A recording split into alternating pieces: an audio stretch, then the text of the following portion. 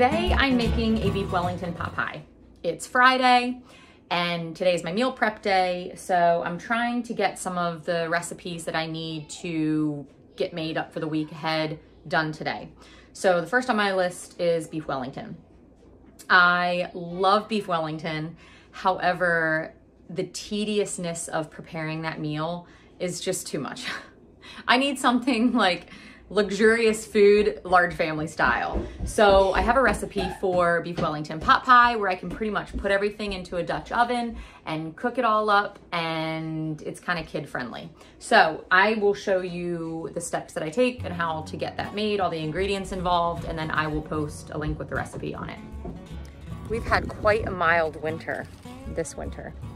It is the middle of January, I think January 12th actually. And I am still out here in the garden picking herbs. I can't believe it. I need time for the beef Wellington recipe. So I'm absolutely thrilled that I didn't have to use dried thyme for this recipe.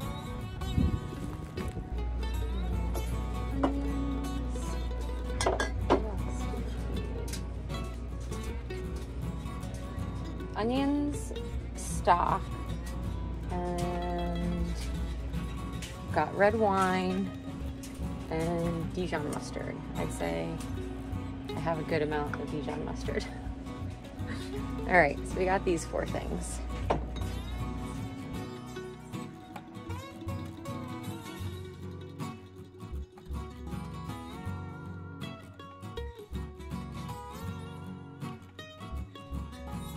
I'm gonna start by melting some pork lard in the Dutch oven. You can use your preferred oil of choice, whether it be butter or ghee, but I prefer to use something that is not sensitive to high heat. And I'm gonna take the beef cubes and fry them all up in small batches, lightly seasoning with a little pepper and salt to taste.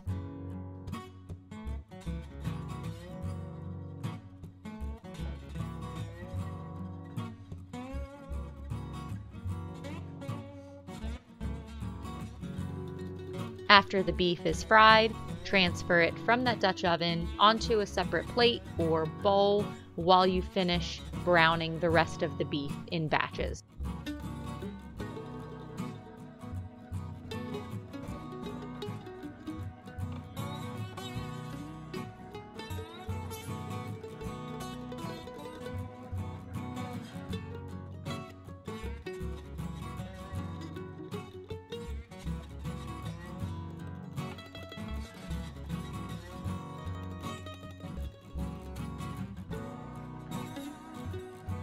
Now this recipe calls for a little red wine, and of course there is nothing better than having a glass of red wine while you're making dinner. This particular wine is from a company called Dry Farm Wines.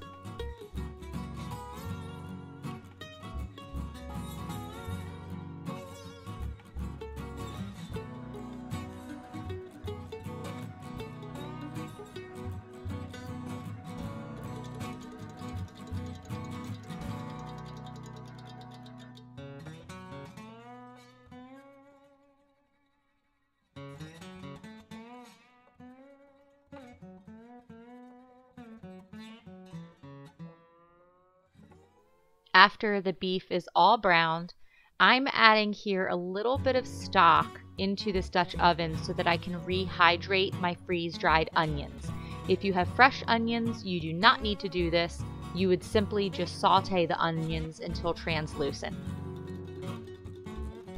Once the onions are cooked thoroughly, you're going to set them aside as well.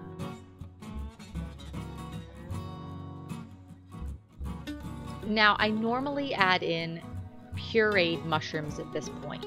Because my family does not like mushrooms, I am the only one that does. I decided to omit it from the recipe this time. Here I'm adding a tiny bit more pork lard so that way I can make a roux with the flour.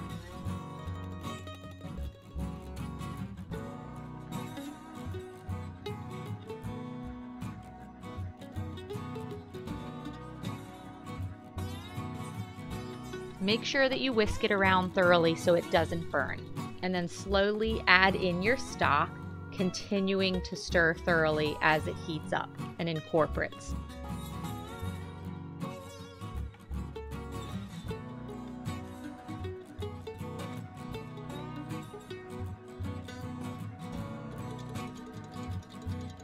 Next, add in your red wine and stir that in as well.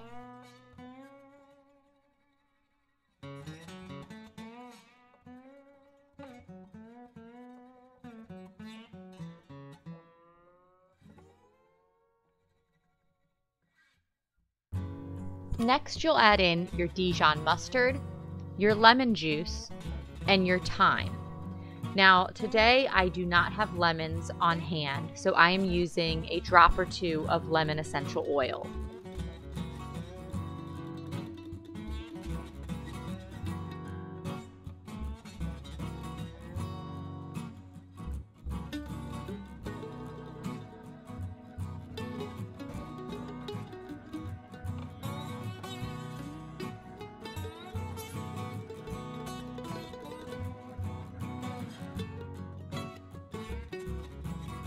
As this is slowly cooking, it's becoming thicker and thicker. So then you're going to add in your onions and your beef and incorporate it all together thoroughly.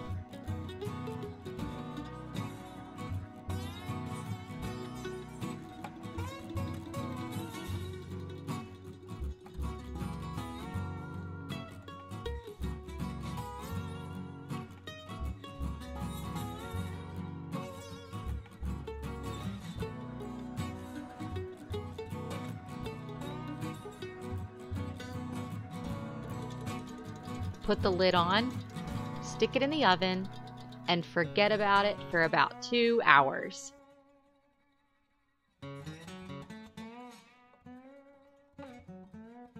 While that is cooking, you can start making up your puff pastry.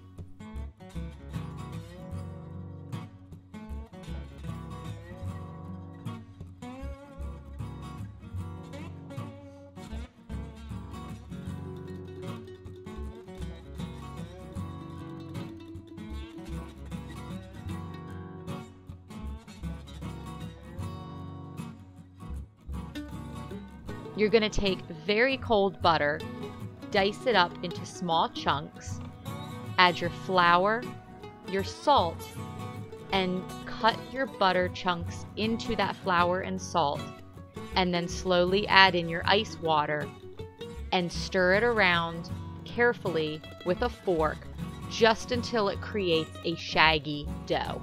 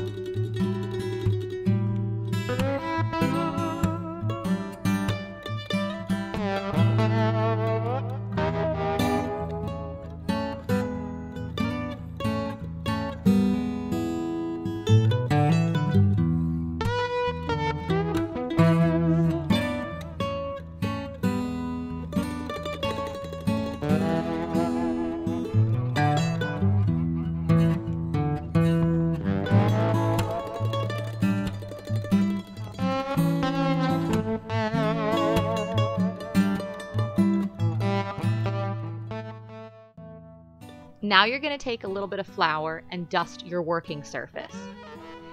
In this video, I doubled my puff pastry recipe, so you can see that I cut it into 2 separate balls. I slowly form it into a somewhat rectangular shape and then start working it into a flat rectangle.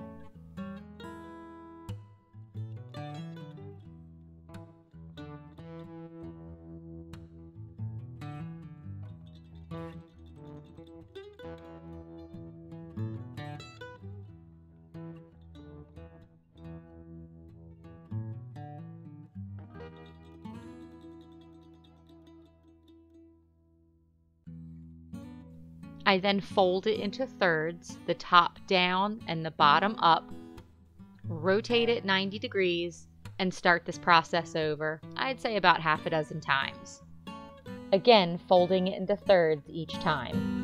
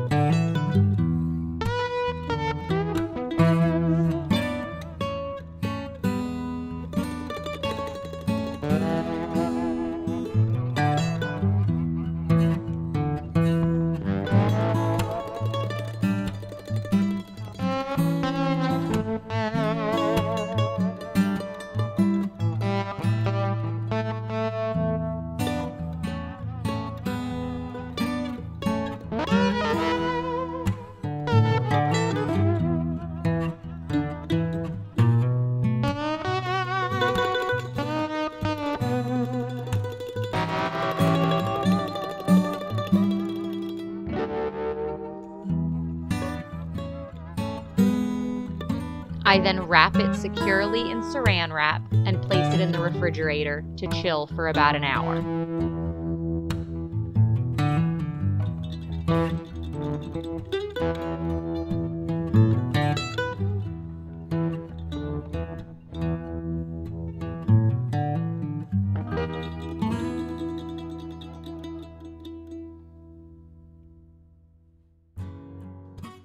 Now, because I doubled this puff pancake recipe, since I'm making 2 batches of beef Wellington, you'll see I'm repeating this process again the second time.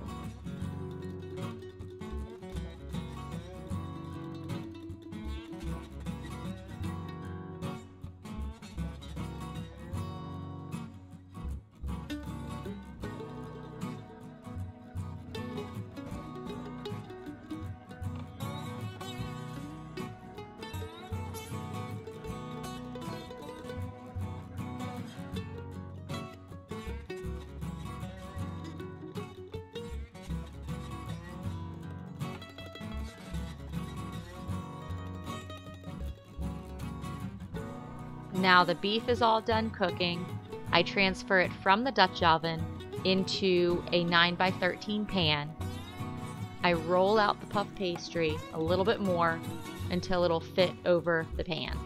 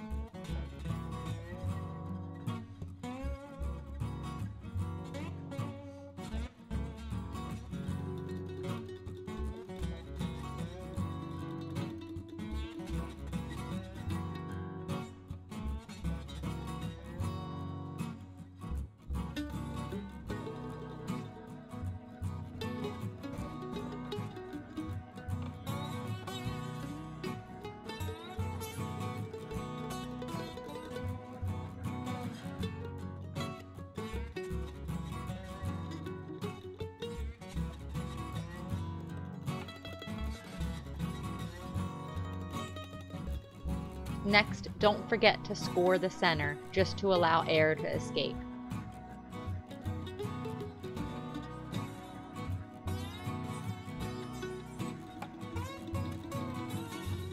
Then I'm going to give it a quick little egg wash on top.